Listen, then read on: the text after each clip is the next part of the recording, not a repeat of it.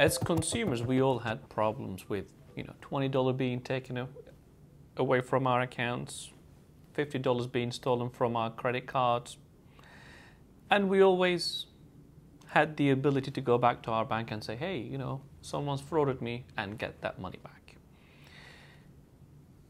Now, the cybercrime has found a softer spot where banks are not going to be able to help.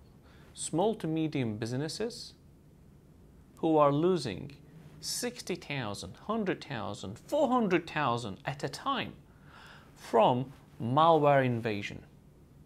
Malware, keyloggers, or other kind of malware infecting small to medium businesses with online banking facilities and transferring money from their account to money mules. That's a new term called money mules, whereby the money is being then laundered through those money mules and thieves, the cyber criminals, getting access to it. It's not as easy as a consumer ringing the bank and saying, hey, that's what happened to me. We're talking about hundreds of thousands of dollars worth of money here. Here's an example. Bullitt County in Kentucky lost $415,000.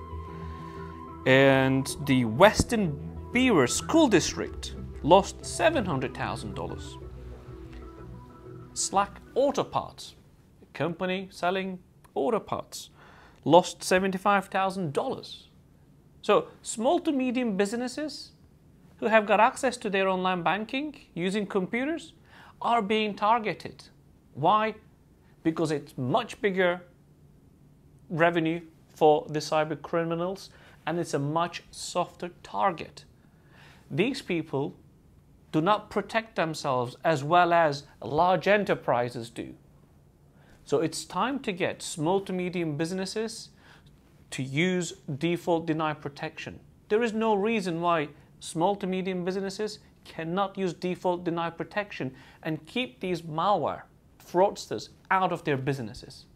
Default deny protection is for small to medium businesses.